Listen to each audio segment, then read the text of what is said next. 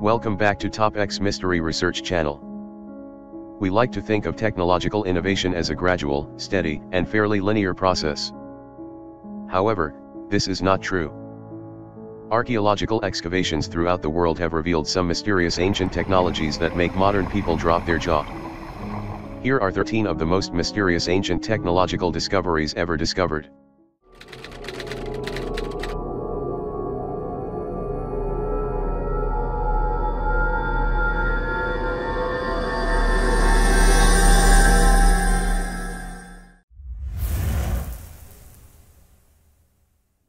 When the Muslim fleet of the Umayyad Caliphate tried to besiege Byzantine Constantinople in 674, their ships caught fire.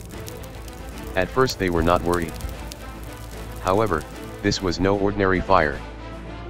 Once set on fire, it could not be extinguished, and when the whole fleet caught fire, even the sea itself caught fire. The Umayyad Caliphate perished due to that fire. No recipe has survived, but historians speculate that it may have included oil, sulfur, or gunpowder. What makes Greek fire so impressive, however, is not the chemistry of the fire itself, but the structure of the pressure pump that the Byzantines used to launch it at their enemies. The Antikythera Mechanism was found off the coast of Antikythera, a small Greek island between Kythera and Crete. It was discovered in 1901 when divers found a deposit of a sunken wreck of classical antiquity. The object was incomplete and in poor condition, but appeared to consist of approximately 37 bronze tools kept in a wooden box. Scientists originally thought that the Antikythera mechanism, which aged more than 2,200 years old, functioned as an ancient computer. This hypothesis was dismissed as too improbable, but more detailed studies in the 1970s confirmed it. CT scans reveal the astonishing complexity of the instrument. An attempt to copy the Antikythera mechanism in 2021 has been called the creation of genius. It could calculate the ecliptic longitudes of the moon and sun, the phases of the moon, the synodic phases of the planets, the excluded days of the Metinic calendar, and the Olympiad cycle, and countless other things. Damascus steel swords originated in the Middle East in the 9th century and were known for their appearance and durability. Being many times stronger and sharper than the Western swords used during the Crusades. Their name, derived from the Arabic word for water, refers not only to the Syrian city from which they came, but also to the flowing pattern that adorns their surface. This pattern was created through a unique forging process where small ingots of wood steel from India, Sri Lanka, or Iran were melted with charcoal and cooled incredibly slowly. Demand for Damascus steel remained high for centuries, but gradually declined as swords were replaced by guns in armed conflict. By 1850, the secrets of this production process seemed lost. Created nearly 2,000 years ago, Haofeng Didongyi has the honor of being the world's first seismoscope. Its country of origin was China, a country that has been plagued by earthquakes for as long as its inhabitants can remember. It was created by Zhang Heng, a distinguished astronomer, cartographer, mathematician, poet, painter, and inventor, who lived during the Han Dynasty between 78 and 139 AD. Haofeng Didongyi's design is both functional and aesthetically pleasing. The mechanism consists of a large decorated copper pot. The pot was provided with 8 pipes that looked like dragon heads. A copper frog with a large gaping mouth was placed under each dragon's head. Zhang's seismoscope, explains a Taiwanese study in 2009, is hailed as a milestone invention because it can show not only when an earthquake occurred, but also the direction of its source. Although primary sources are unclear about how the seismoscope actually worked, researchers say that the vibration caused a pendulum in the pot to swing, releasing a small ball through the dragon's head and into the mouth of its corresponding toad, indicating the direction of an earthquake. Many ancient Roman architectural projects would not have been possible without Roman concrete. Also known as opus cementitium, was a hydraulically hardening cement mixture composed of volcanic ash and lime. The earliest known reference to Roman concrete is from 25 BC, in the 10 books of architecture by the architect and engineer Vitruvius. Vitruvius advises builders to use volcanic ash from the city of Pozzuoli in Naples, called Pozzolana, or Pulvis Putiolanus in Latin. When Vitruvius wrote his 10 books on architecture, Roman concrete was still considered a novelty and used sparingly. That changed in 64 AD, when a fire destroyed 2/3 of the imperial capital. As the survivors began to rebuild, Nero's building regulations required a stronger foundation.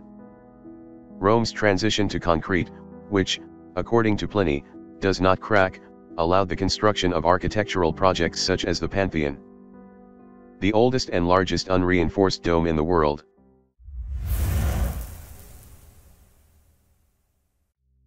Archaeologists use the term Baghdad Battery to refer to a ceramic pot, copper tube, and iron rod that were found in Iraq. They believe the three distinct objects once fitted together to create a single device. The purpose of this device, which seems to have been capable of generating electricity, remains unclear. Wilhelm Koenig, head of Iraq's Antiquities Department, originally claimed it was used as a galvanic cell to galvanize objects. This theory, although widely accepted after its initial publication, is not true, as no galvanized objects from the same period and region have yet been found. In 1993, Paul Kaiser of the University of Alberta in Edmonton formulated a different, less anachronistic, and therefore more credible hypothesis. He argued that the battery does not act as a galvanic cell, but as a local pain reliever that can relieve pain by emitting an electrical charge. In doing so, it would have replaced electric fish, which were sometimes used in Greco-Roman societies to treat headaches, gout, and other ailments. The Lycurgus Cup is a Roman glass cage cup of the 4th century. It is remarkable both for the method of production and for the extraordinary work involved. The Lycurgus Cup is made of dichroic glass, which shows a different color depending on whether light passes through it or not, red when lit from behind and green when lit from the front. The dichroic effect is achieved by making small portions of gold and silver nanoparticles into the glass, which are dispersed in colloidal form throughout the glass material. It is one of the most technically complex pieces of glass produced before the modern era. The study of how glass produces this dichroic effect has led scientists to believe that Roman craftsmen were the pioneers of nanotechnology. The mysterious head was discovered in 1933. Scientists believe it appears to be a fragment of a larger statue. Archaeologist José García Payán found it in a pre-Columbian tomb near Tecaxicalixtlahuaca in the Toluca Valley. According to the first tests, scientists believe that the statue is of Roman origin. This archaeological site was untouched, eliminating the possibility of accidental contamination. How did a Roman artifact find its way to pre-Hispanic Mexico? When the object was found, there was no date for this type of material. So it was not until 1995 when P. Schaff and G. A. Wagner performed a thermoluminescence test at the FS Archaeometry unit in Heidelberg, Germany, placing it between the 8th century BC and the mid-13th century AD. Since the statue is much older than the archaeological site where it was found, researchers speculated that it arrived there via an ancient route from Asia to the Americas, brought by ancient Hindu or Chinese ships. The only thing that contradicts this theory is the fact that the object is too fragile to survive a 1,000-year journey. Deep in the Costa Rican jungle in the 1930s, 300 almost perfectly round stone balls were found. They ranged from a few inches to 7 feet in diameter and weighed 16 tons. Scientists aren't sure who made them, how old they are, or what purpose they may have served. Many stones look wonderfully round. Most of them are not as perfectly formed as they might appear to the casual observer. The best measurements were made by Lothrop in the 1950s. But his observations were hampered by the size of the larger balls and getting the gravity band around the balls, which were still half buried in the ground. Not all balls are perfectly smooth either, and many show evidence of the tools used to make them. While most legitimate archaeologists doubt that the stones are the work of an ancient indigenous people, wild stories have emerged from the sphere suggesting that they are related to aliens or Atlantis. Skeptics argue that primitive people with simple non-metallic tools could not have made such perfectly round and smooth stones. The builders of ancient Sacsayhuaman left behind precisely cut pieces of stone that challenged our modern builders in many ways. How did our ancestors manage to cut, transport and place stones weighing hundreds of tons? Who were the ancient builders of Sacsayhuaman? How did they manage granite, one of the hardest materials, so precisely and easily. The method by which the shape of the stone is precisely matched to the adjacent stones has been the subject of much speculation and debate. Several theories presented include the softening of the rock by a mysterious plant fluid, the decay of minerals from the heat generated by the large solar mirrors, and even extraterrestrial intervention. The surface of the blocks shows the effect of high temperatures, making them shiny and smooth. The stones are packed so tightly that no grass, steel, or any vegetation can enter between them, and no mortar was used in their construction. The Iron Pillar of Delhi, also known as the Ashoka Pillar, is 23 feet 8 inches high and 16 inches in diameter. It weighs more than 6 tons and is made of 98% iron. It was built by King Chandra, probably Chandragupta I, and is now located in the Cup complex in Mural, Delhi, India. The column is covered with inscriptions, the oldest is in Sanskrit, and historians have dated the inscriptions to between 375 and 415 AD. The purpose of the Delhi Iron Pillar is one of its many mysteries. Some say it was a flagstaff made for the king mentioned in the inscription. Others say it was a sundial in its original home in Madhya Pradesh. Why it no longer exists in Madhya Pradesh is another mystery. There is no evidence of who moved the pillar 1,000 years ago, how it was moved, or why it was moved. The greatest and most talked about mystery of the Delhi Iron Pillar is how it remains so seemingly untouched for so long. Another mystery has to do with why the pillar didn't rust after 1600 years. Like many other mysterious objects, the Iron Pillar does not give up its secrets easily, and unfortunately some may be lost forever. The London Hammer, also known as the London Artifact, is the name of an iron and wooden hammer found in London, Texas in 1936. What's wrong with the hammer found in Texas, you might ask? A team of archaeologists checked it, and as it turns out, the rock encasing the hammer was dated back more than 400 million years.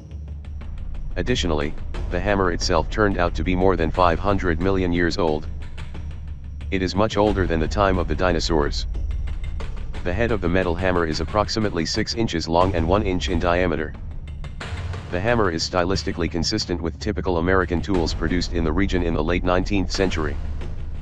One possible explanation is that the highly soluble minerals of the ancient limestone may have formed a concretion around the feature through a common process such as petrification pitting, which often produces similar crusts around fossils and other cores.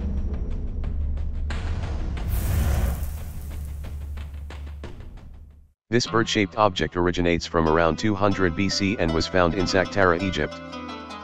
No one knows the purpose of the Saqqara bird, but more conventional theories suggest that it may have been a children's toy, a weather vane, or a decorative object placed on the masts of boats during ceremonies. But others, notably Egyptian archaeologist and physician Khalil Messiha, argued that the ancient Egyptians developed the first airplane known to man. The sycamore wood bird is thought to represent a smaller version of the monoplane, and Khalil added that the horizontal backplane of the object has been lost. With that, the bird could presumably function as a glider. It would not have been unusual for the ancient Egyptians to place miniature versions of their technology in their tombs. Most Egyptologists generally reject Khalil's claims. However, tests by aerodynamics expert Simon Sanderson seem to have shown that Khalil was right all along. He built a replica of the bird with a stabilizing back pocket and allowed for Saqqara-like conditions in a wind tunnel. The bird turned out surprisingly well. Sanderson noted that more than 2,000 years after the ancient Egyptians carved this mysterious bird, modern technology has shown beyond doubt that it could fly. So, which discovery do you think is the most flabbergasting? Leave your answer in the comments below.